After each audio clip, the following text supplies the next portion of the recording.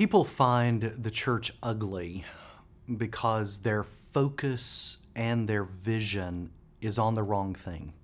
It's on the wrong person, if you will. They're focused on those who make up the church. Sinners.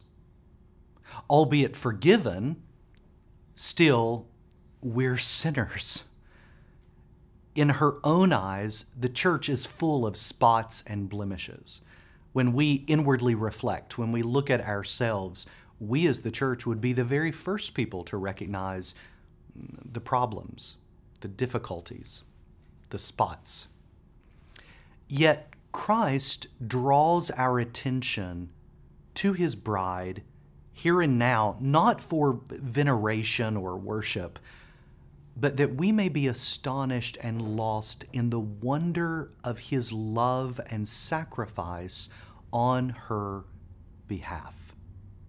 So we have to change our focus, don't we? The church is beautiful because the lens through which Christ regards her is His cross, the focal point of blood, righteousness, forgiveness, union, justification, regeneration, and grace. His cross makes her beautiful. It's not about the people. It's not about our failures. No, His perfection makes her beautiful. You see, it's His sacrificial, substitutionary, sinless blood that washes her garments white as snow. It's nothing that we do, but it's all that He has done. The cross of Christ makes her beautiful not only inwardly by justification, but also outwardly by sanctification.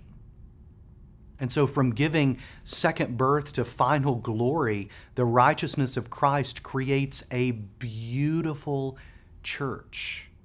And so let me say this.